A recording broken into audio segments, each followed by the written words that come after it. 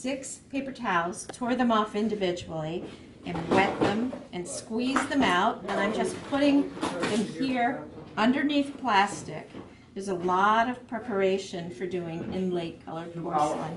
And this is one of the most important, and that is I make like a little damp box for them. So I've got 4 paper towels under this one, and I'm going to put 2 paper towels under this one. They're wet, and when I make the loaf of colored porcelain and cut them off, this is all set for it. There we go.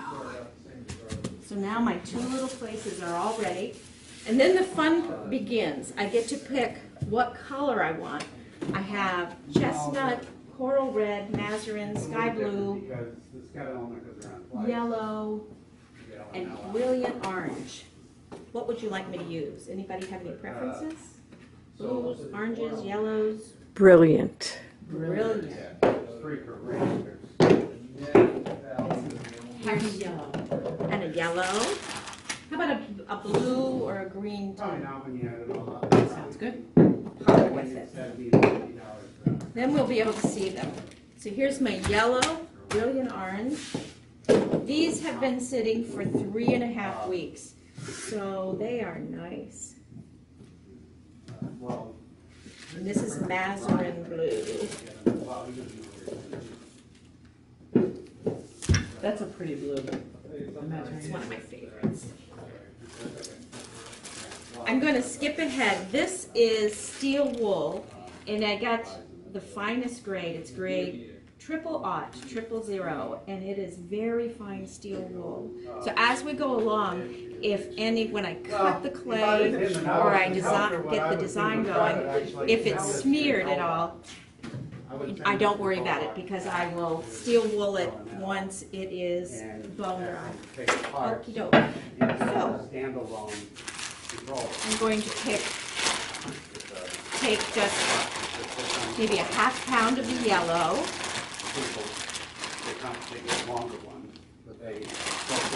Oh, very precise. Very precise, very precise. And then I'm going to roll this out.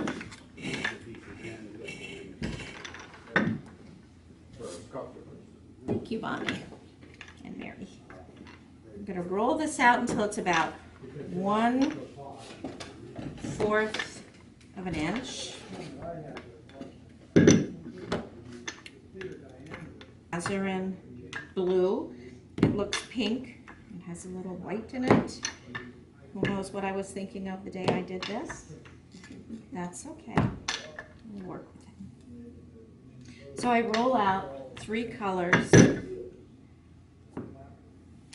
And when you get started, if you don't want to use colored clay, because colored clay is expensive and a lot of people think of it as precious, because it is expensive, it takes a long time to color, you can just simply use 2 clay bodies, a red one and a white, and get beautiful designs. I make swirlware. Do you primarily hand build your porcelain inlay, or do you?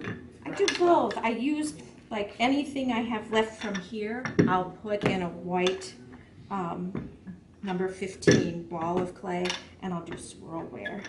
But a lot of buttons and beads and things of that sort can be made with it. Okie doke. So now I have these 3. And if I had not been away, I would have used another thing because this has color on it. So I'm going to cut each one in half.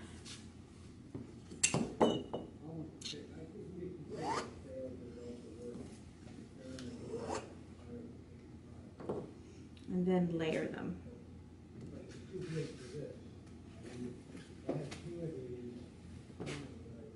And I should roll each one. Forgot that step. Don't want to forget any steps.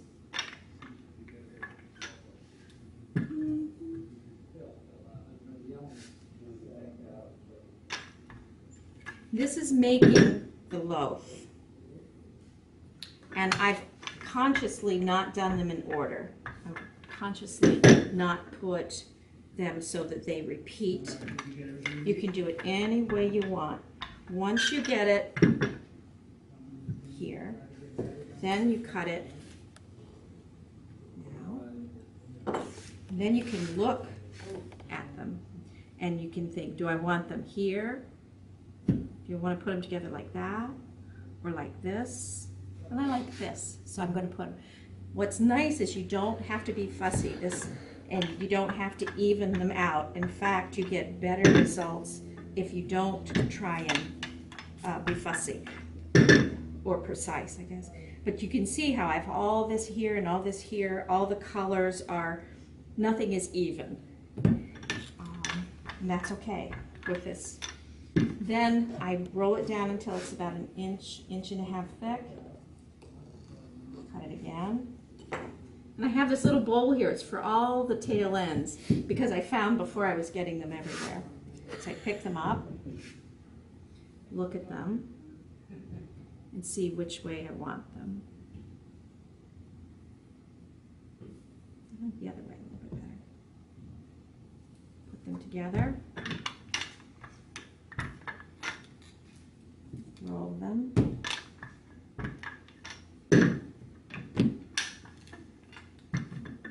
Cut them a third time. This is the last time I'm cutting them because you don't want the design to get too fine. Here. Oh, that's nice. And I'm going to look the other way. I like this. So then I'm just going to roll them just a little bit. Not much at all. This is my loaf. This is, to me it looks like bacon strips, but this is my loaf. And then I get